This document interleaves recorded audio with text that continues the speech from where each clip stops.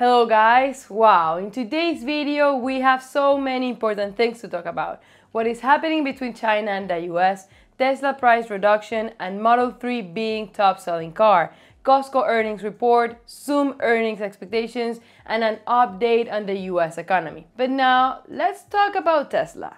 There were two huge news from them this week. The first one was the cut car prices by up to $5,000 in the US and China. They reduced Model S and Model X prices by $5,000 and Model 3 by $2,000. Now the Model 3 ranges between $30,000 to $40,000 per car, making it even more accessible. In my opinion, this can be very harmful for other automakers since converting the Model 3 to the new $30,000 to $40,000 car becomes an even more competitive car.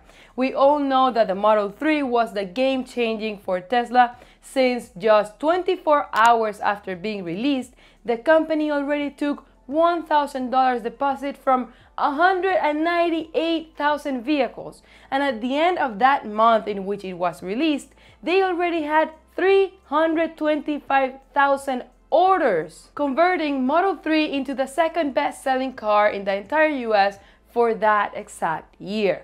In my opinion, that was expected since Tesla went from selling cars for over $70,000 to selling a more accessible car for almost $40,000. Nowadays, you can see a lot of other brands starting to create their electric vehicles, but it is still very difficult to compete against a company that has been collecting data, improving their systems in their cars, and gaining market shares for years. After this price reduction, I expect Model 3 will make Tesla able to increase their market share even more. The other crazy news related to Tesla this week was the Model 3 beat Honda-Civic as top-selling car in California.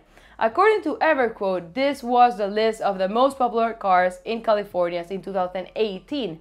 The Toyota Camry, Honda-Civic, Prius, and so on. In this 30 cars list, you couldn't find any Tesla model, not even Model 3. Then on Q1 of 2020, Tesla Model 3 became the top one vehicle in California, beating Honda-Civic, Toyota Camry, Toyota Corolla, and Honda Accord.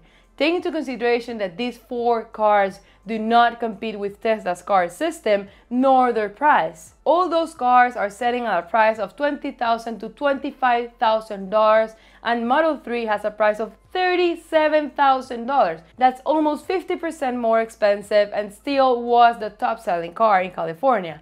Also, in the near luxury side, Model 3 has 52.2% of market share, being top one, beating BMW 3 Series, Lexus ES, Mercedes C-Class, and Audi A4. What this means to me is that we are seeing how electric vehicles are gaining a lot of market share, and it will continue like that. I can say that maybe in 5 to 10 years from now, majority of people, if not 95% of them, will own an electric vehicle, and obviously Tesla is very well positioned at the moment. I do have to say that I see Tesla right now as a very expensive stock. Still, there are a lot of analysts predicting Tesla's stock price to get to $2,000 and to even $7,000 by 2025. Then buying at this current price would be awesome. Now, don't get me wrong, I am not buying Tesla at this moment. I might regret in the future, but I think it is overvalued, but I can get a better price later on. Let me explain what has been happening with China lately. Over the last 2 years, there has been a lot of tension between both countries because of a trade war which has been a roller coaster for the stock market. China accused the United States of unfair tariffs on Chinese goods, and then US argued that China was stealing patents on the World Trade Organization.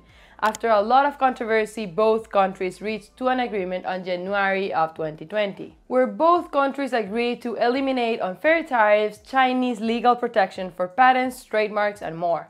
That deal also explains that Beijing had to import an additional $200 billion worth of American goods and services over the next 2 years, which would include $80 billion in manufactured goods, $53 billion in energy, $32 billion in agriculture and $35 billion in services. We need to understand that this trade war is not over yet. Obviously, the pandemic has affected both countries economically speaking, and now Trump said that he is waiting to see if China will fulfill its obligation. Now, a new war has started.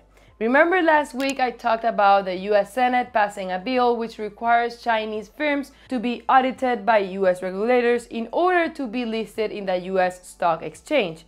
Well, now last week there was another controversial news since, as Trump said, China replaced its promised formula of one country, two systems with one country, one system. Let me explain what that means.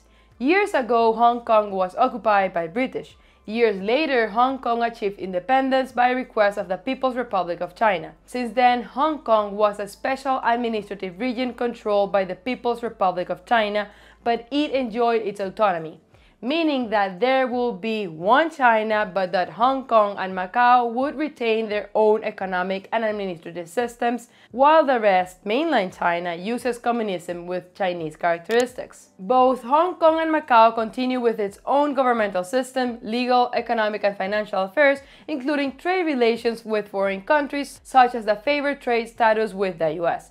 What happened lately was a security law passed by Chinese parliament which will eliminate the one country, two systems agreement.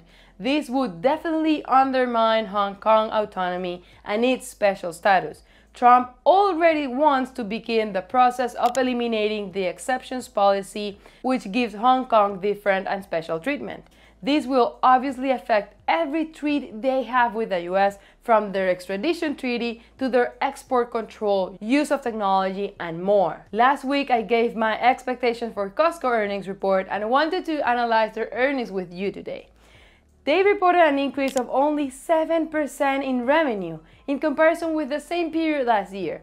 Even though they didn't have an increase in net income as I expected, it only decreased 7.5% from $906 million to $838 million due to costs related to COVID-19, such as incremental wages and sanitation. Their comparable sales increased 4.8%, while their e-commerce sales increased 64.5%. That 7.8% that you see here is an increase in comparable sales, which excludes impacts from changes in gasoline prices and foreign exchanges. Their cash-on-cash equivalents increased 29% since September of 2019, increasing their current assets by 7.5%. Their total assets increased 14% since September 2019. And even though their current liabilities decreased by almost 2%, their total liabilities increased 16%. Even though they had a decrease in net income, I do think that they were able to sustain during the toughest times.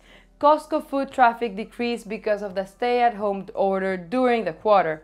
After this, we can see that definitely Walmart was the only one able to have an increase in their net income, and in my opinion that was because of their e-commerce sales increase. For next week, we have fewer companies reporting earnings such as Zoom, Campbell, Slacks, DocuSign, Michaels, and more.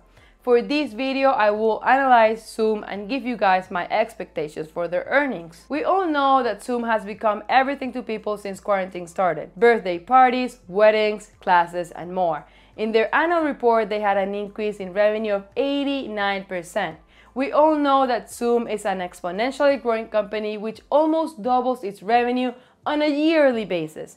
I do expect them to have a mind-blowing quarter since literally every single person and majority of the companies are using their platform to work. I do have to say that maybe their stock continues going up, but I do think that is overvalued. Also, they have a lot of competition with Google, Microsoft, and Facebook, who also launched their video call app. Still, they have been the clear dominant in the industry for the whole 2020. Now, the stock market continues going up since the S&P 500 is up 3.13% since Monday and the Dow Jones 3.9%. A lot of people are betting that we can reopen everything sooner than expected and that we will completely go back to normal. we have to take into consideration that right now we don't only have to beat the virus, but also the unemployment rate here in the US, which continues increasing every single week. Nearly 41 million Americans are jobless right now since the COVID-19 was declared a pandemic. I do recommend you guys to go and watch this video right here or this whole playlist. If you enjoy and found a lot of value in my videos, consider subscribing and smashing the like button for the YouTube algorithm. Thank you and see you next time.